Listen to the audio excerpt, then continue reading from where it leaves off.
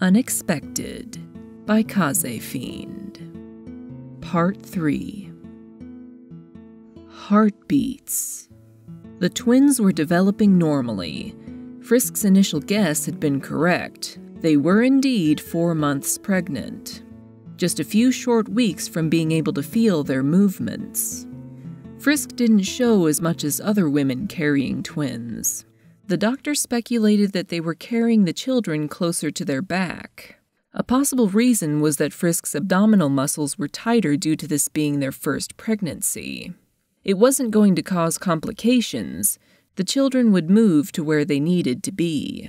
So much information that Sans couldn't really grasp it all.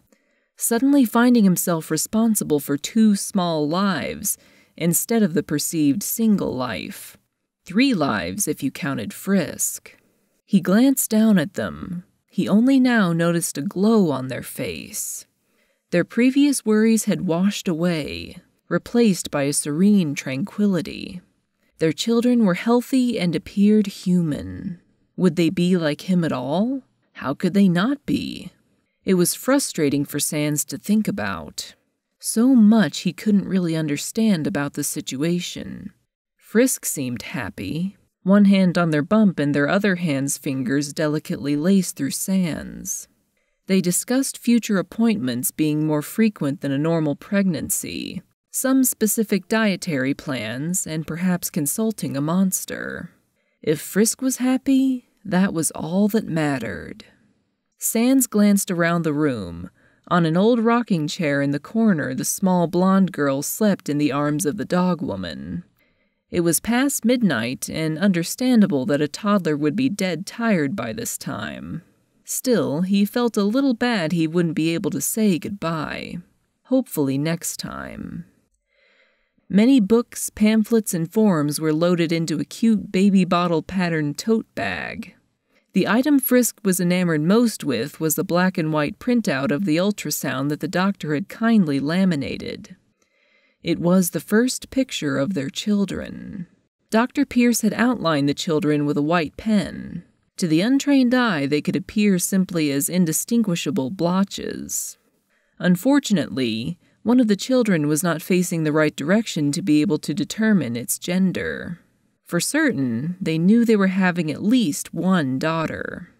After thanking Dr. Pierce and Chiana for their time, Frisk and Sans took their leave. Due to how late it was and his newly kick-started overprotective instinct, Sans insisted on giving Frisk a piggyback ride home. Draped in his large coat, Frisk yawned. Twins. Their gaze locked on the grayscale photo while resting their head on his shoulder. Sans was slightly lost in thought, the absolute surrealness of the situation hitting him all at once. Frisk gently nudged him, prompting a response. "Damn shame we didn't get to see Sweet Pea's womb mate," he replied. He for sure had a daughter. His Sweet Pea, a pet name he decided the moment he saw the gray picture. Frisk giggled at the terrible pun, then smiled. "You're already calling her Sweet Pea?" Sans shrugged, a flush of red across his cheekbones. "Just a cute nickname." "It's perfect." Frisk reassured him with a few quick kisses on his skull. "We do still need to think of their names, but we have time." Frisk fell asleep almost instantly. Sans was more uneasy. The minutes turned into silent hours of just thinking. Would he even be a good parent? The cruel voice of inadequacy and anxiety in the back of his head sure didn't think so. Cruel mocking he attempted to quiet. How could he do this to Frisk? What if they didn't survive this? If Frisk died, his children would surely resent him forever. If by some unthinkable, but entirely possible in this delicate situation, outcome the children didn't make it, could they both be whole again? Of course, Frisk would be the most excellent mother. Sans knew his calm facade had helped them come to terms with the pregnancy, fear being replaced with anticipation. He had to keep them smiling and happy, deal with his concerns and fears by himself. He had a moment to flip through the pamphlet Frisk had set on the bedside table and read that unnecessary stress was bad for an expecting mother. Frisk shifted in their sleep, rolling onto their back, one arm by their face and the other across their stomach. Slow rise and fall of their chest, the odd twitch of their fingers. Sometimes sleepy mumbles escaped their lips. Sans carefully pulled down their nightshirt, which had ridden up, exposing their underwear, and pulled the comforter over them. Although their room was warm, he had to make sure they didn't catch a chill. How in the world did Sans not notice? He realized now that they were more plush in their midsection, and just 2 days earlier they had been intimate. He really hadn't noticed that their soul had some of his magic in it? Or noticed the now obvious bump where his children were? Was he that bad of a husband? No. Again quieting those thoughts of self-hatred. Skeletal fingers absent-mindedly touching his necklace. Every young monster found out sooner or later from their parents, teachers, or friends where children came from. The thing troubling him most was the why. Well, the why and the how seemed to go hand in hand. Human bodies were so amazing. Frisk was so petite compared to him, and they were growing 2 entirely new lives inside them, even with Frisk having such little magic of their own. Finally giving in to fatigue, Sans wrapped an arm around his sleeping wife, pulling Frisk close, being ever so careful to not wake them, resting his skull on their shoulder after giving their cheek a toothy kiss. Sans, do you do this to purposefully anger me? Papyrus angrily motioned to the sock that had been placed on the floor of his living room. I'd say I'm pretty successful at pushing your buttons, Sans chuckled, lazily lounging on his brother's couch. Do you not have your own house to befoul? Or has your Frisk wife kicked you out for being so hopelessly disgusting? Papyrus rolled his eyes exaggeratedly. Sans had been here for a few minutes and had already managed to exasperate him. What? I can't visit my favorite brother? Sans feigned despair. That hurts, bro. You wound me. Papyrus sighed, picking up the discarded sock. You want something. I know you better than that. Do you wish to bask in my greatness? Do you miss me? Actually... Sans paused to scratch the back of his skull, hunting for the proper words. I have to tell you something pretty important, Pap. Well, get on with it. Papyrus crossed his arms, drumming his fingers impatiently on his humerus. I don't have the luxury of standing around being a fool all day. Frisk is pregnant. Sans sighed, then looked up at Papyrus with a crooked smile. The words hung in the air for a moment. Papyrus processed what was said, then spoke. Frisk is what? It was understandable. This was so strange and unheard of. Sans chuckled. It's hard to believe, but... No, like, actually what? Papyrus interrupted, a confused and irritated expression on his face. What does that mean? Sans narrowed his eye sockets, not initially believing Papyrus was serious. I don't know how to make it clearer than that, bro. Frisk is, expecting. That doesn't help me at all, Sans. Papyrus was serious. Is this some kind of stupid riddle? Sans struggled to find the words. Did Papyrus really need a clearer picture? Okay, so, shit, how do I... A bead of sweat trickled down his skull. So, he took a breath. Pregnant it means that inside Frisk right now, there are children that are mine. Of course, the one thing you would excel at would be procreation. Papyrus, finally getting it, threw his arms in the air wildly. You couldn't be a good sentry, no! Spawning another you is what you're good at. I don't believe this. Sans burst out laughing. If we want to get technical, I spawned 2 more of me. Papyrus put his face in his hand. This is what you decide to overachieve at? Why do you think this would make me happy to hear? More of you 2 to torment me? Gee, how fantastic! His expression betrayed him, his eyes watching Sans with intense curiosity. When is their incubation complete? Sans grinned. His relationship with his brother wasn't perfect, but it was much better than it used to be. I think 4 or 5 months? Good. Their prolonged development means I have the time to make the necessary plans. Papyrus began pacing back and forth, one hand on his chin. Plans for what? Sans was almost too worried to find out. Their battle training, of course. Papyrus looked entirely too proud of himself. Someone has to. You are much too soft, and as their father will teach them non-combat lessons. They are blessed to have an uncle as great as I, and will be an unstoppable force. Sans put his head in his hands.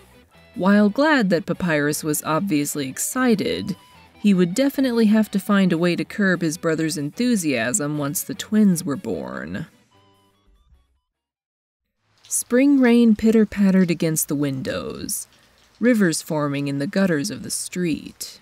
Frisk sat in the window seat of their living room, resting on soft red pillows and wrapped in a black damask print blanket, a pregnancy book clutched in their hand, absorbing as much information as they could. The whistle of the kettle coming from the kitchen roused them from their comfortable pillow nest. Frisk threw a couple of bags of golden flower tea into the clear glass teapot and poured the boiling water in. The kitchen table was set with teacups, a creamer and sugar bowl. A soft knock at the door. Frisk shouted from the kitchen that they should come in. The door opened slowly. A large, imposing goat monster closed her umbrella before ducking through the door into the porch. "My child?" she called out. Frisk poked their head out of the kitchen. "I'm here, Mom." They noted the absence of Asgore. "Oh, was Dad busy?" Toriel softly shrugged.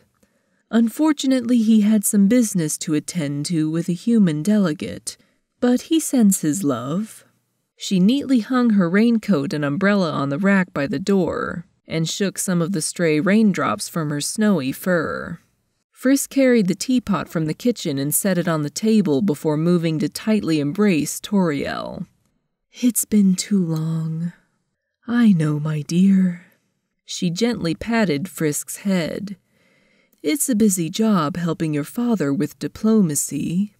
Frisk took Toriel's hand and led her to the table, pulling a seat out for her monster mother, pouring her a cup of tea before returning to the kitchen to grab a plate of cinnamon oatmeal cookies.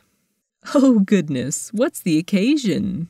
Toriel asked, noticing that the table was beautifully laid out, watching as the cookie plate was set beside her. "What has that skeleton done now?" Toriel raised an eyebrow. She liked Sans, but was also not above giving him a hard time when she could. Frisk disappeared into the kitchen, Toriel watching curiously as they grabbed something being held by a magnet on the refrigerator. A laminated card? They held it close to their chest. A lovely smile graced their face. "Mom?" Frisk paused to set the picture in front of Toriel. "I'm having twins." Shakily, she picked up the photo, knowing very well what it was. "I did not think this was possible." Running her fingers across the picture of her unborn grandchildren. "I had sensed his magic when I walked in. I had simply thought he was lazing around as per usual. But this..." Setting the photo down, they turned to smile at Frisk, glowing with maternal love. "I had not known this was something you planned. Well, Frisk absent-mindedly scratched the back of their head. It was an accident. Toriel chuckled. My dear, pregnancies with monsters are not ever accidents. I did not think it was necessary to discuss it with you, as I was certain this was impossible. Please sit. Frisk did as instructed, taking a seat at the table across from her mother. Frisk Dreamer, Toriel began. As you are aware, monsters are beings bound very much to their soul. To even have children at all, one in a personal, intimate relationship must desire something more with their partner. Frisk was silent, only nodding once or twice. You may not have had a direct desire to become pregnant, but it is clear you and Sans both desired something. Toriel took a sip of her now cooled tea. Familial. I can understand the desire to have a family of your own. Your father and I adopted you into ours, and we love you very much, but we are not the family you were born with. Sans and his brother have a strained, albeit mending, relationship, and absent parents. Don't worry, I love you, Mom, Frisk reassured. No matter if they were adopted, they loved Asgore and Toriel very much. It doesn't matter to me if you aren't my birth parents. I know you do, dear, Toriel nodded. You two must have shared a desire for something tangible to truly bond you to one another. The only issue I have is the act you performed is exceedingly dangerous between human and monster. I am not here to lecture you, however. You are an adult and an expectant mother, so I must be respectful. So it had to do with our souls? Frisk asked, piecing together the situation. Your soul accepted a piece of his soul and a portion of his magic, Toriel clarified. She took another sip of tea. It is quite interesting. I was unaware a human had enough magic to accept such a thing, let alone that it seemed to translate into your own reproductive process. Frisk set a hand over their bump. This was a lot to process at once. Sans had to know, right? Was that why he was so accepting when they told him? They both desired something more? Frisk and Sans hadn't really spoken about such things, about the possible futures. The two drained the teapot and ate most of the cookies, having interesting mother and daughter discussions. Toriel joking once or twice that she would bring down her wrath if Sans was a lazy father. Toriel was glad when they had settled that Frisk and Sans had chosen a larger home than they had needed at the time. Possibly a mother's intuition? After helping Frisk with the dishes, Toriel departed. The rain had not let up. She opened the umbrella with a sigh. Hey, Your Majesty. Toriel turned to see Sans coming up the path. Her face hardened slightly. While I do not doubt you will be good to my daughter and your children, know that I will be watching you, Sans. Off she went, saying nothing more. If he had blood, it would certainly have ran cold. His mother-in-law could always incite fear in him. Frisk had returned to their book and their comfortable nest in the window seat, looking up only when they heard the door open and close. Sweetheart? Frisk heard him call out, as well as the sound of his jacket unzipping. He was probably soaked to the bone. I'm in the living room, Sans, they replied, setting the book on the end table next to them. How'd it go? Sans asked. Frisk moved their legs so he could sit beside them. You first. Frisk leaned against him, looping an arm through his. Well, Pap seems to be cool, he chuckled nervously. I'll have to keep him from turning them into child soldiers. Frisk giggled.